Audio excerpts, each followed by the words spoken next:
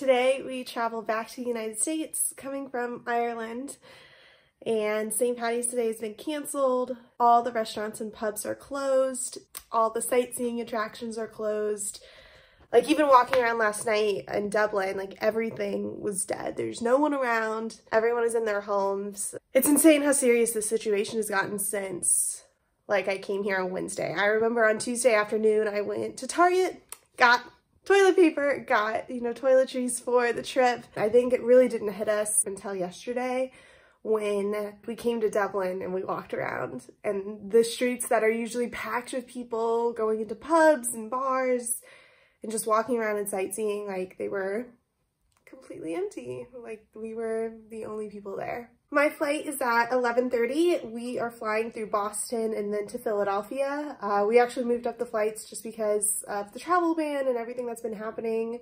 The tour group I'm with, like, rescheduled our flights, and now we're going back home. I'll keep you updated on, like, how the experience is, checking in, what precautions are taken, are we screened? I am really interested to see, like, how this process is gonna work. If you're a software developer, you probably love efficiency, and so we're gonna see how efficient this airport screening security thing, and even if we're screened at all. Of course, before we went to the airport, we had to have some food. This is a traditional Irish breakfast that we had at our hostel. We stayed at the Generator, and you could also order off the menu if you wanted to.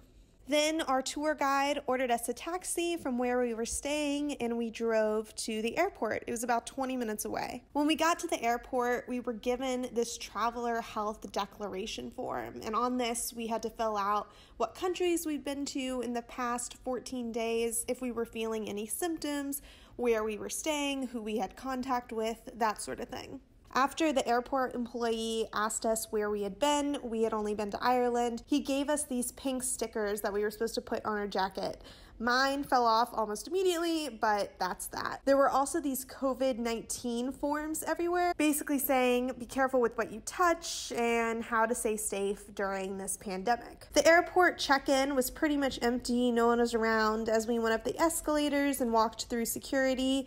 Not a lot of people. We probably waited 10 minutes for security. Not a lot going on. Still, those COVID-19 forms were everywhere. From there, we continued on through the airport, going to our gate.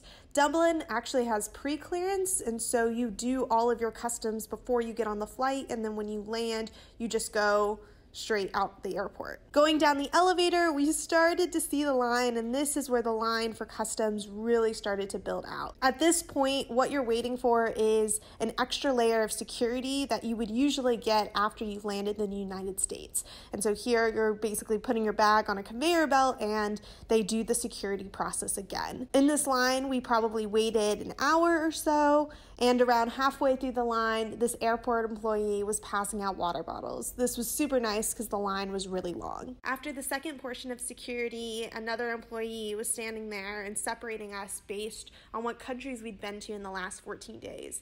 There was one line if you had been to China, Iran, Italy, Belgium, the Netherlands, any of these countries that were very affected, you went to one line, and if you had only been to Ireland or been to non-affected countries, you went to the other line. We were only in Ireland, so we went to the Ireland line, and it was very fast moving. We got through it very quickly. We went through the passport control. The passport control person didn't know what my form was, and no one ever collected the travel form. So I don't know who was supposed to collect that, but it never got collected, so I don't know. But if you had been to one of those other countries and were put in the other line, guaranteed you're missing your flight. That line was not moving at all. I asked a guy about halfway through the line how long he's been there waiting, and he said 4.5 hours, and he was only halfway through this line. Citizenship did not matter. There were US citizens in the line, I could tell from the passports, but people were sleeping, people were on the ground watching Netflix, no one was standing, everyone looked super tired. So even though US citizens under the travel ban are allowed to come back from Ireland, I don't know what the situation would have been if you were in that line and missed your flight. How long are you standing there for days?